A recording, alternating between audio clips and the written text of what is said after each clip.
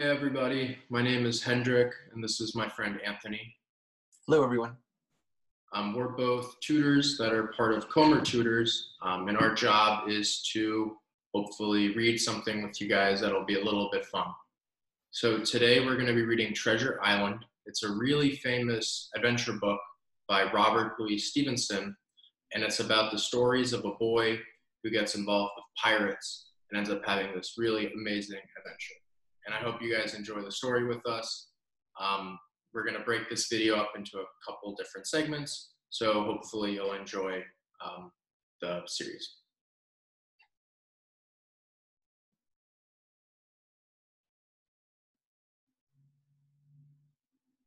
Part 1, The Old Buccaneer. The Old Sea Dog at the Admiral Benbow.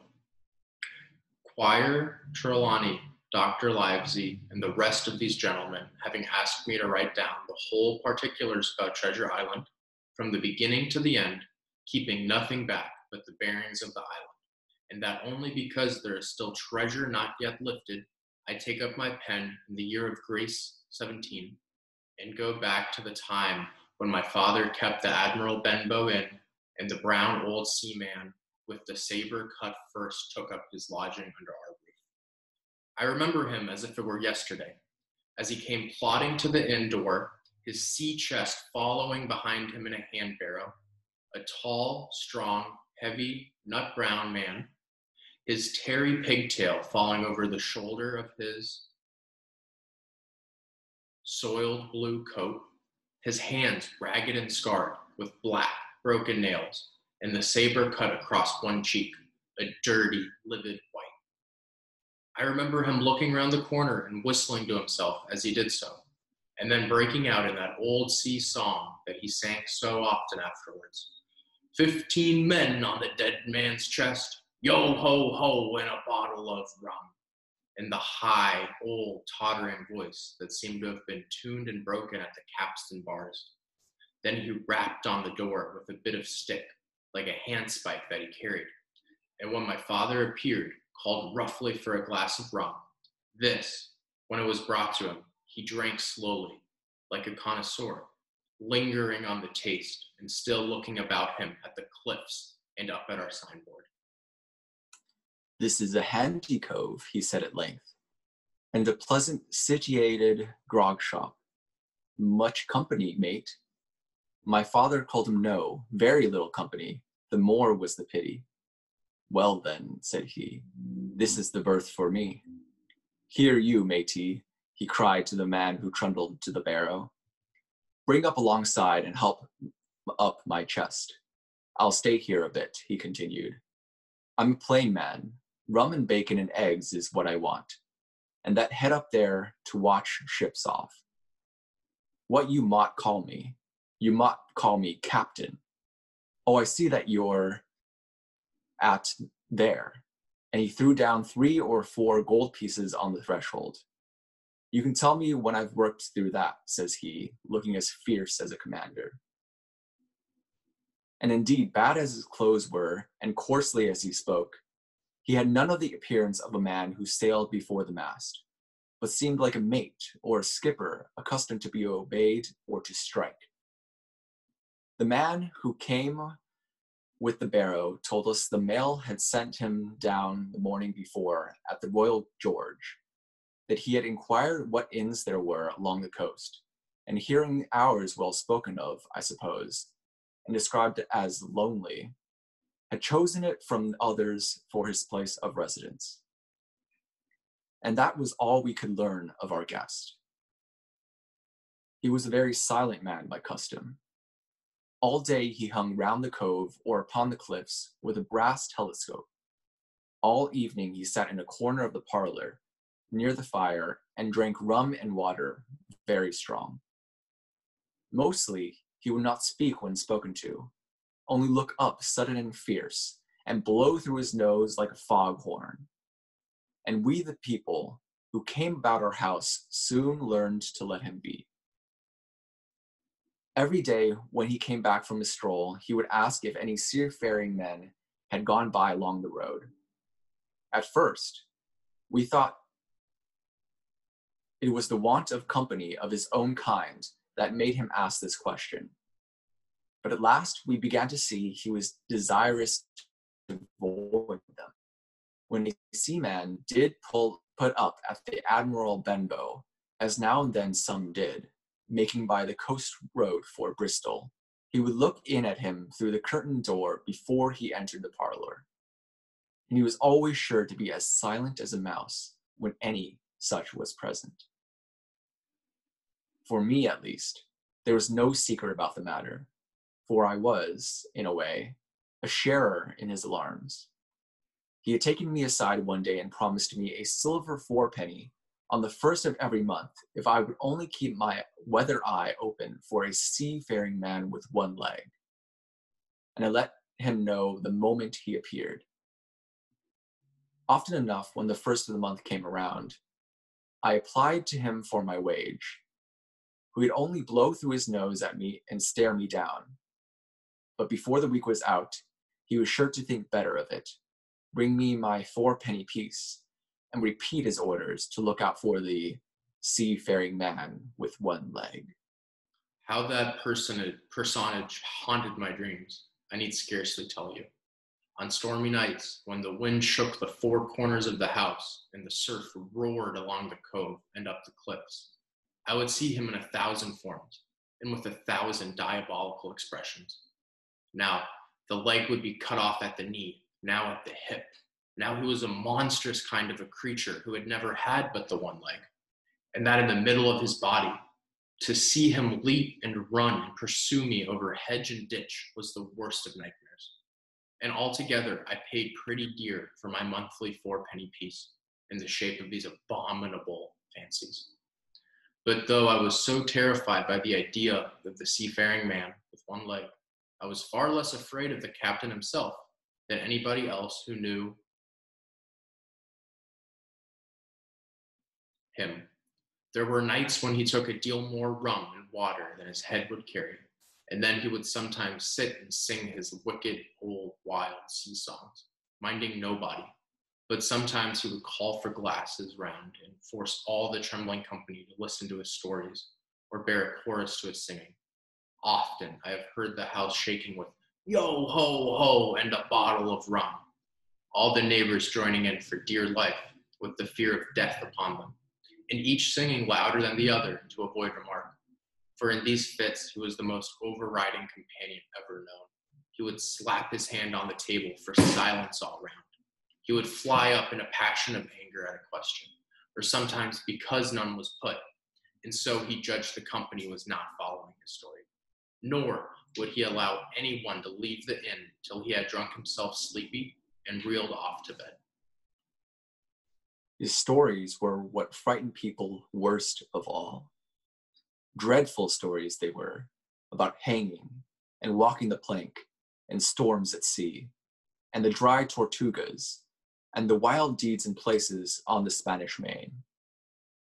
By his own account, he must have lived his life amongst some of the wickedest men that God ever allowed upon the sea. And the language in which he told these stories shocked our plain country people almost as much as the crimes that he described. My father was always saying that the inn would be ruined, for people would cease coming there to be tyrannized over and put down and sent shivering to their beds. But I really believe his presence did us good. People were frightened at the time, but on looking back, they rather liked it. It was fine excitement in a quiet country life, and there was even a party of the younger men who pretended to admire him, calling him a true sea dog and a real old salt, and such like names, and saying there was the sort of man that made England terrible at sea. In one way, indeed, he bade fair to ruin us, for he kept on staying week after week, and at last month after month, so that all the money had been long exhausted, and still my father never plucked up the heart to insist on having more. If ever he mentioned it, the captain blew his nose so loudly that if you might have said he roared. and stared my poor father out of the room. I have seen him wringing his hands after such a rebuff, and I am sure the annoyance and the terror he lived in must have greatly hastened his early and unhappy death. All the time he lived with us, the captain made no change whatever in his dress, but to buy some stockings from a hawker. One of the cocks of his hat having fallen down, he let it hang from that day forth, though it was a great annoyance when it blew. I remember the appearance of his coat, which he patched himself upstairs in his room, and which, before the end, was nothing but patches. He never wrote or received a letter, and he never spoke with any but the neighbors, and with these, for the most part, only when drunk on rum. The great sea chest none of us had ever seen open. He was only once crossed, and that was towards the end, when my poor father was far gone in the decline that took him off. Dr. Livesey came late one afternoon to see the patient, took a bit of dinner for my mother, and went into the parlor to smoke a pipe until his horse should come down from the hamlet, for we had no stabling at the old Benbow. I followed him in, and I remember observing the contrast, the neat, bright doctor, with his powder as white as snow, and his bright black eyes and pleasant manners, made with the coltish country folk, and above all, with that filthy, heavy, bleared scarecrow of a pirate of ours, sitting, far gone in rum, with his arms on the table. Suddenly, he, the captain that is, began to pipe up his eternal song. 15 men on the dead man's chest, yo ho ho, and a bottle of rum. Drink and the devil had done for the rest, yo ho ho, and a bottle of rum. At first I had supposed the dead man's chest to be that identical big box of his upstairs in the front room, and the thought had been mingled in my nightmares with that of one of the one-legged seafaring men. But by this time, we had all long ceased to pay any particular notice to the song. It was new that night, to nobody but Dr. Livesey. And on him I observed it did not produce an agreeable effect, for he looked up for a moment, quite angrily, before he went on with his talk to old Taylor, the gardener, on a new cure for the rheumatics. In the meantime, the captain gradually brightened up at his own music, and at last clapped his hand upon the table before him, in a way we all knew to mean silence. The voices stopped at once, all but Dr. Livesey's. He went on as before, speaking clear and kind, and drawing briskly at his pipe between every word or two. The captain glared at him for a while,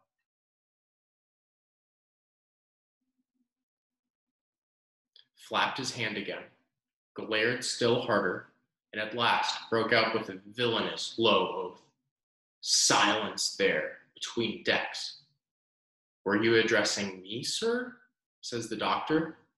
And when the ruffian had told him, with another oath, that this was so, I have only one thing to say to you, sir, replies the doctor, that if you keep on drinking rum, the world will soon be quit of a very dirty scoundrel. The old fellow's fury was awful. He sprang to his feet, drew and opened a sailor's clasp knife, and balancing it open on the palm of his hand, threatened to pin the doctor to the wall. The doctor never so much as moved. He spoke to him as before, over his shoulder and in the same tone of voice, rather high, so that all the room might hear, but perfectly calm and steady. If you do not put that knife this instant in your pocket, I promise, upon my honor, you shall hang at the next assizes.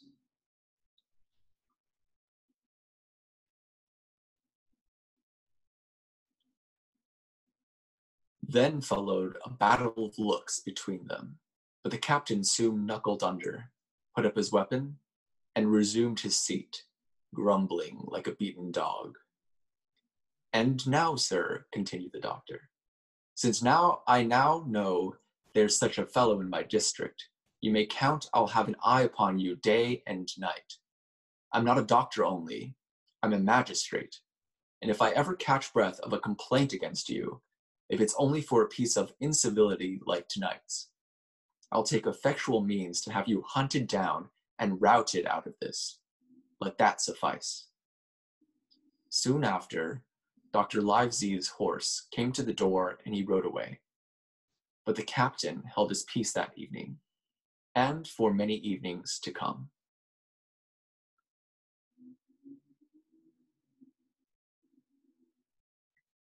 Black Dog appears and disappears. It was not very long after this that there occurred the first of the mysterious events that rid us at last of the captain, though not, as you will see, of his affairs. It was a bitter, cold winter with long, hard frosts and heavy gales, and it was plain from the first that my poor father was little likely to see the spring. He sank daily, and my mother and I had all the inn upon our hands, and were kept busy enough without paying much regard to our unpleasant guest. It was one January morning, very early, a pinching, frosty morning, the cove all gray with hoar frost, the ripple lapping softly on the stones, the sun still low and only touching the hilltops and shining far to seaward. The captain had risen earlier than usual and set out down the beach, his cutlass swinging under the broad skirts of the old blue coat, his brass telescope under his arm, his hat tilted back upon his head. I remember his breath hanging like smoke in his wake as he strode off. And at the last sound I heard of him as he turned the big rock was a loud snort of indignation, as though his mind was still running upon Dr. Livesey. Well, Mother was upstairs with Father, and I was laying the breakfast table against the captain's return when the parlor door opened and a man stepped in on whom I had never set my eyes before. He was a pale, tallowy creature, wanting 2 fingers of the left hand, and though he wore a cutlass, he did not look much like a fighter. I had always my eye open for seafaring men with 1 leg or 2, and I remember this one puzzled me. He was not sailorly, and yet he had a smack of the sea about him too. I asked him what was for his service, and he said he would take rum, but as I was going out of the room to fetch it, he sat down upon the table and motioned me to draw near. I paused where I was, with my napkin in my hand. "Come here, sonny," says he. "Come nearer here." I took a step nearer. "Is this here table for my mate Bill?" he said with a kind of leer. I told him I did not know his mate Bill, and this was for a person who stayed in our house, whom we called the captain. "Well," said he, "my mate Bill would be called the captain, as like as not. He has a cut on 1 cheek, and a mighty pleasant way with him, particularly in drink, has my mate Bill. We'll put it, for argument like, that your captain has a cut on 1 cheek, and we'll put it, if you like, that cheek's the right one. Ah, well, I told you. Now, is my mate Bill here in this here house?" I told him he was out walking. "Which way, sonny? Which way is he gone?" And when I had pointed out the rock and told him how the captain was likely to return, and how soon, and answered a few other questions, "Ah," said he, "this'll be as good as drink to my mate Bill." The expression of his face as he said these words was not at all pleasant, and I had my own reasons for thinking that the stranger was mistaken, even supposing he meant what he said. But it was no affair of mine, I thought, and besides, it was difficult to know what to do. The stranger kept hanging about just inside the inn door, peering round the corner like a cat, waiting for a mouse. Once I stepped out myself into the road, but he immediately called me back. And as I did not obey quick enough for his fancy, a most horrible change came over his tallowy face, and he ordered me in with an oath that made me jump. As soon as I was back again, he returned to his former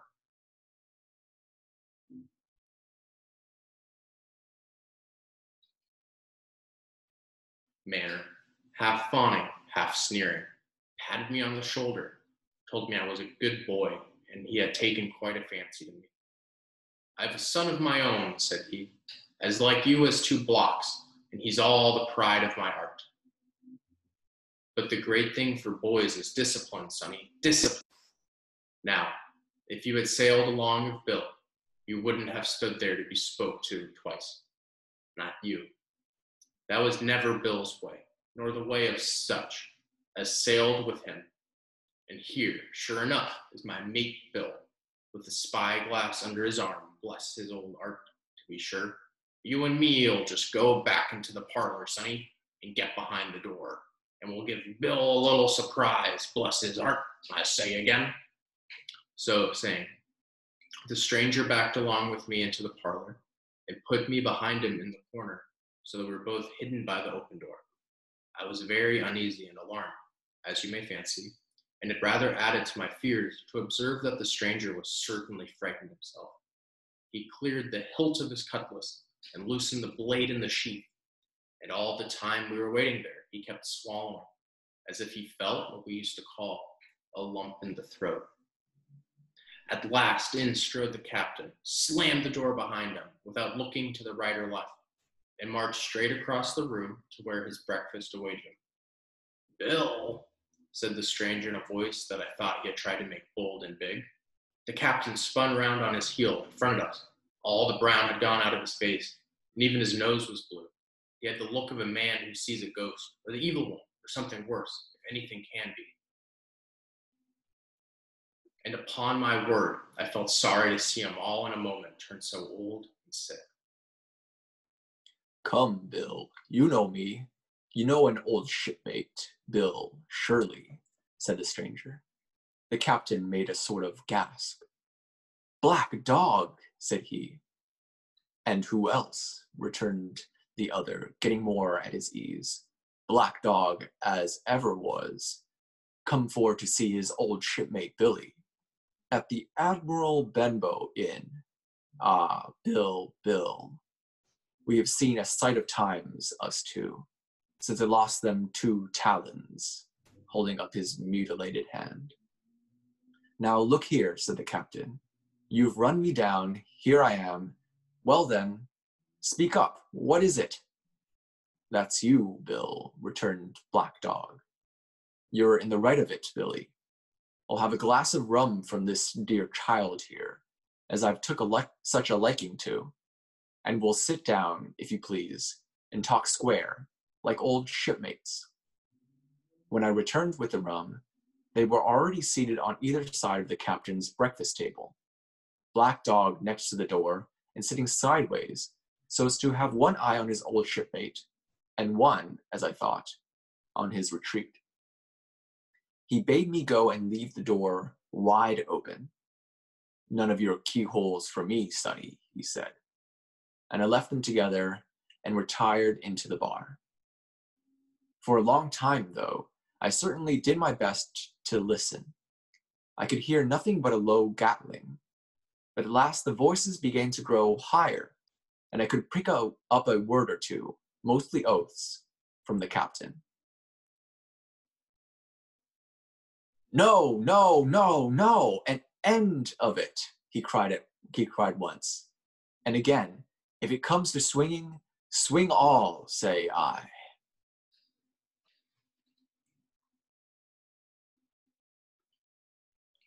Then, all of a sudden, there was a tremendous explosion of oaths and other noises. The chair and table went over in a lump. A clash of steel followed, and then a cry of pain. And the next instant, I saw Black Dog in full flight, and the captain hotly pursuing. Both with drawn cutlasses, and the former streaming blood from the left shoulder. Just at the door, the captain aimed at the fugitive one last tremendous cut, which would certainly have split him to the chine, had it not been intercepted by our big signboard of Admiral Benbow. You may see the notch on the lower side of the frame to this day. That blow was the last of the battle. Once out upon the road, Black Dog, in spite of his wound, showed a wonderful, clean pair of heels, and disappeared over the edge of the hill in half a minute. The captain, for his part, stood staring at the signboard like a bewildered man. Then he passed his hand over his eyes several times, and at last turned back into the house. "Jim," says he, "rum." And as he spoke, he reeled a little and caught himself with one hand against the wall. "Are you hurt?" cried I. "Rum," he repeated. "I must get away from here. Rum, rum." I ran to fetch it, but I was quite unsteadied by all that had fallen out, and I broke one glass and fouled the tap. And while I was still getting in my own way, I heard a loud fall in the parlor, and running in, beheld the captain lying full length upon the floor. At the same instant, my mother, alarmed by the cries and fighting, came running downstairs to help me. Between us, we carried his head. He was breathing very loud and hard, but his eyes were closed, and his eye faced a horrible color. "Dear, dearie me," cried my mother, "what a disgrace upon the house! And your poor father sick." In the meantime, we had no idea what to do to help the captain, nor any other thought but that he had gotten his death hurt in the scuffle with the stranger. I got the rum, to be sure, and tried to put it down his throat, but his teeth were tightly shut and his jaws as strong as iron. It was a happy relief for us when the door opened and Dr. Livesey came in on his visit to my father. "Oh, doctor," we cried, "what shall we do? Where is he wounded?" "Wounded? A fiddlestick's end," said the doctor. "No more wounded than you or I. The man has had a stroke, as I warned him. Now, Mrs. Hawkins, just you run upstairs to your husband and tell him, if possible, nothing about it. For my part, I must do my best to save this fellow's trebly worthless life. Jim, you get me a basin." When I got back with the basin, the doctor had already ripped up the captain's sleeve and exposed his great sinewy arm. It was tattooed in several places. "Here's luck," "A fair wind," and "Billy Bones his fancy" were very neatly and clearly executed on the forearm. And up near the shoulder there was a sketch of a gallows and a man hanging from it. Done, as I thought, with great spirit. "Prophetic," said the doctor, touching the picture with his finger. "And now, Master Billy Bones, if that be your name, we'll have a look at the color of your blood. Jim," he said, "are you afraid of blood?" "No, sir," said I. "Well then," said he, "you hold the basin." And with that he took his lancet and opened a vein. A great deal of blood was taken before the captain opened his eyes and looked mistily about him. First, he recognized the doctor with an unmistakable frown. Then his glance fell upon me, and he looked relieved. But suddenly his color changed, and he tried to raise himself, crying, "Where's Black Dog?" "There is no black dog here," said the doctor, "except what you have on your own back. You have been drinking rum. You have had a stroke, precisely as I told you. And I have just, very much against my own will, dragged you head foremost out of the grave. Now, Mr. Bones—" "That's not my name," he interrupted. "Much I care," returned the doctor. "It's the name of a buccaneer of my acquaintance, and I call you by it for the sake of shortness. And what I have to say to you is this. One glass of rum won't kill you, but if you take one, you'll take another and another. And I stake my wig, if you don't break off short, you'll die. Do you understand that? Die, and go to your own place, like the man in the Bible. Come now, make an effort. I'll help you to your bed for once." Between us, with much trouble, we managed to hoist him upstairs and laid him on his bed, where his head fell back on the pillow as if he were almost fainting. "Now, mind you," said the doctor, "I clear my conscience. The name of rum for you is death." And with that he went off to see my father, taking me with him by the arm. "This is nothing," he said as soon as he had closed the door. "I have drawn blood enough to keep him quiet a while. He should lie for a week where he is. That is the best thing for him and you, but another stroke would settle him." Chapter 3. The Black Spot. About noon, I stopped at the captain's door with some cooling drinks and medicines. He was lying very much as we had left him, only a little higher, and he seemed both weak and excited. "Jim," he said, "you're the only one here that's worth anything. And you know that I've always been good to you. Never a month, but I've given you a silver fourpenny all for yourself.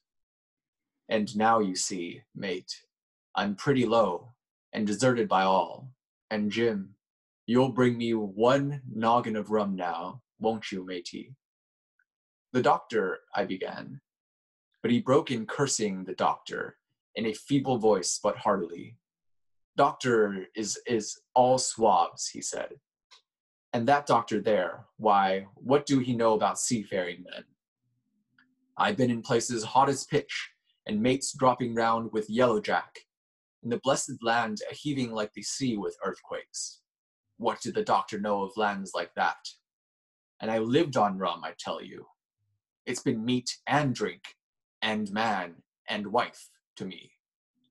And if I'm not to have my rum now, I'm a poor old hulk on a lee shore. My blood'll be on you, Jim, and that Dr. Swab."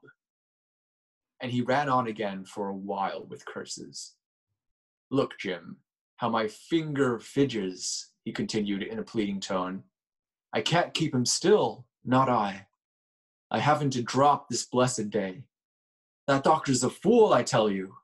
If I don't have a dram of rum, Jim, I'll have the horrors. I've seen some on him already. I've seen old Flint in the corner. There, behind you, as plain as print. I seen him. And if I get the horrors, I'm a man that has lived rough, and I'll raise Cain. Your doctor himself said one glass wouldn't hurt me. I'll give you a golden guinea for a noggin, Jim." He was growing more and more excited, and this alarmed me for my father, who was very low that day and needed quiet. Besides, I was reassured by the doctor's words, now quoted to me, and rather offended by the offer of a bribe. "I want none of your money," said I, "but what you owe my father. I'll get you one glass and no more." When I brought it to him, he seized it greedily and drank it out. "Aye, aye," said he, "that's some better, sure enough. And now, matey, did that doctor say how long I was to lie here in this old berth?" "A week at least," said I. "Thunder!" he cried. "A week! They can't do that. They'd have the black spot on me by then. The lubbers is going about to get the wind of me this blessed moment. Lubbers as couldn't keep what they got and want to nail what is another's. Is that seamanly behavior now? I want to know. But I'm a saving soul. I never wasted good money of mine, nor lost it neither. And I'll trick 'em again. I'm not afraid on 'em. I'll shake out another reef, matey, and daddle on 'em again." As he was thus speaking, he had risen from bed with great difficulty, holding to my shoulder with a grip that almost made me cry out, and moving his legs like so much dead weight.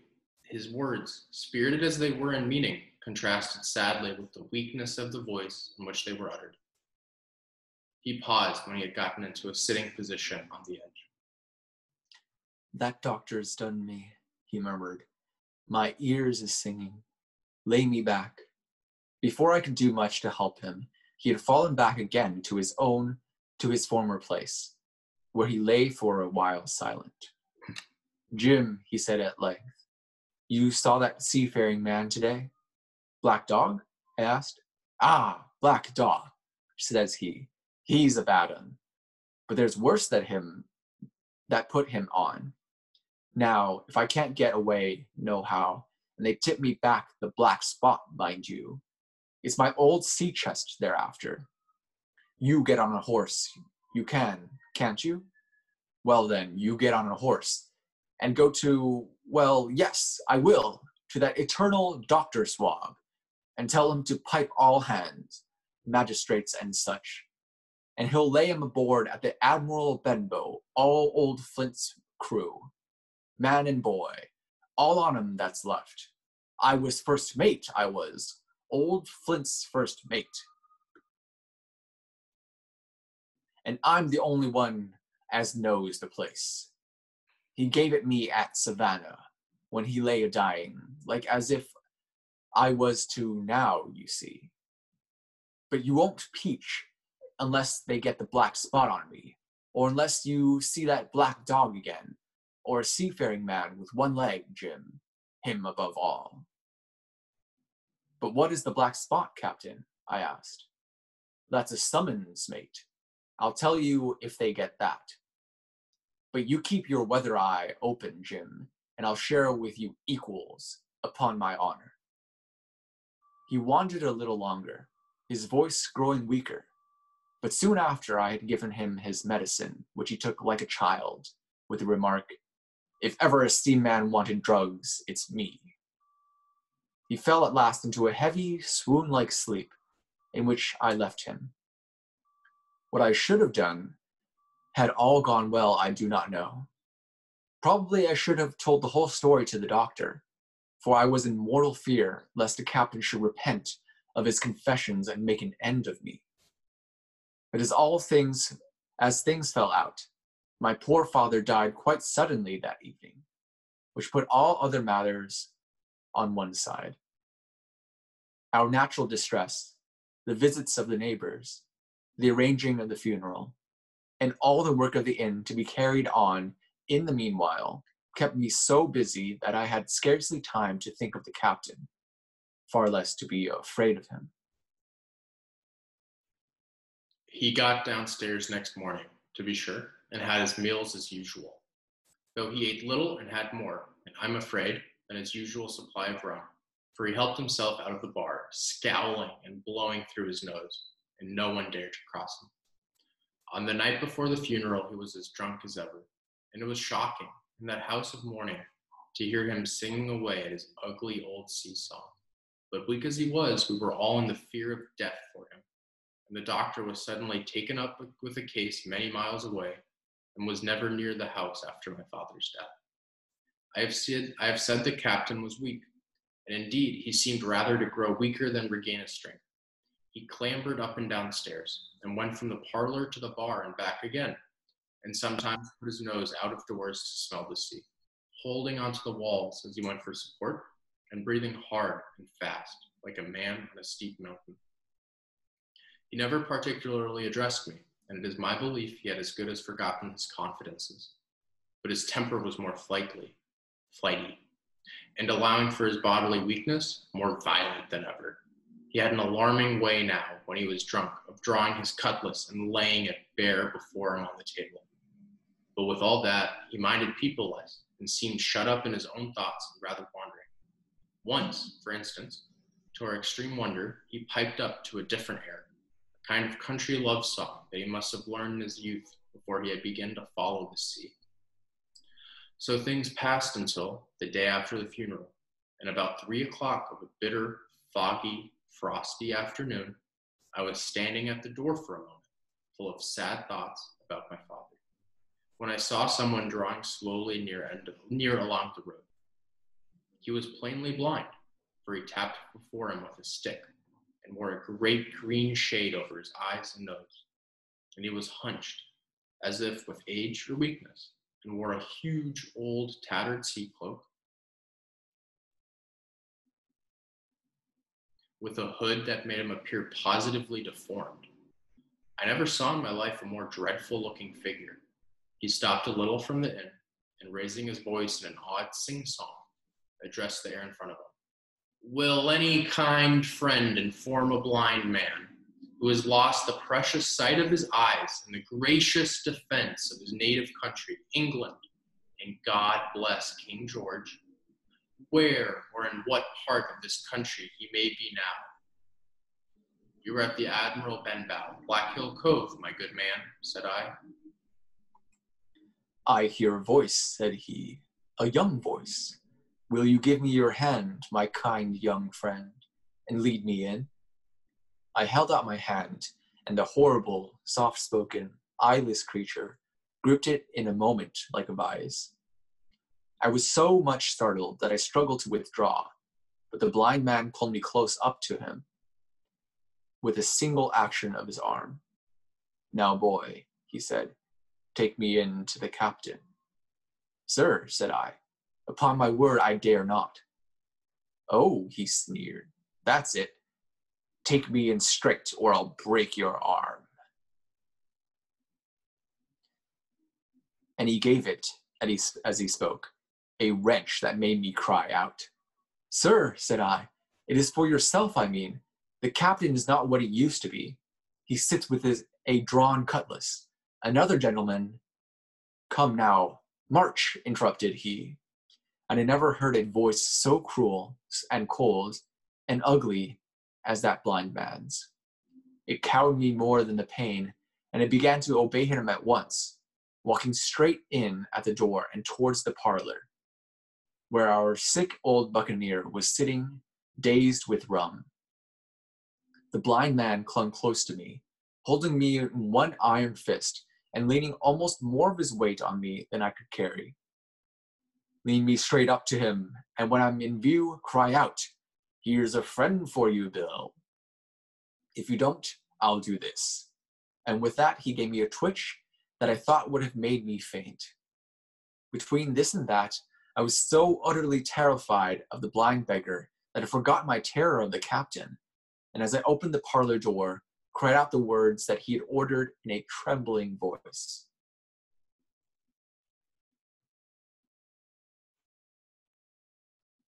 The poor captain raised his eyes, and at once, look, the rum went out of him and left him staring sober.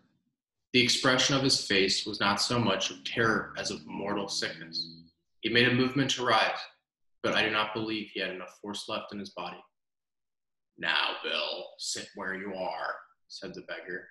"If I can't see, I can hear a finger stirring. Business is business. Hold out your left hand. Boy, take his left hand by the wrist and bring it near to my right." We both obeyed him to the letter, and I saw him pass something from the hollow of the hand that held his stick into the palm of the captain's, which closed upon it instantly. "And now that's done," said the blind man.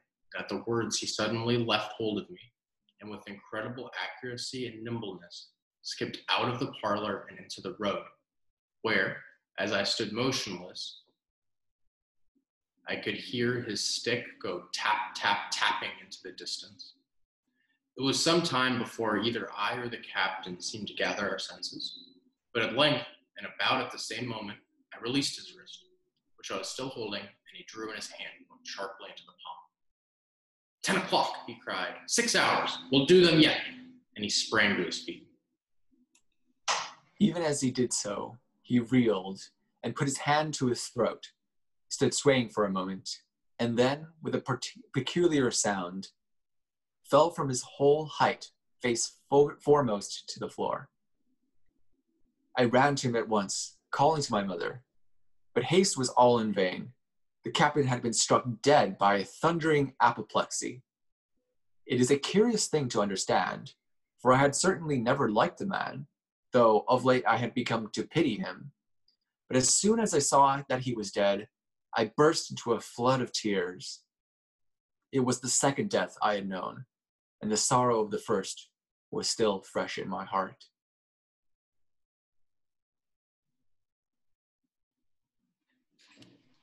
Thank you guys for reading with us. It was a lot of fun, and we hope you'll join us next time when we continue reading this story. Bye. Have a good one.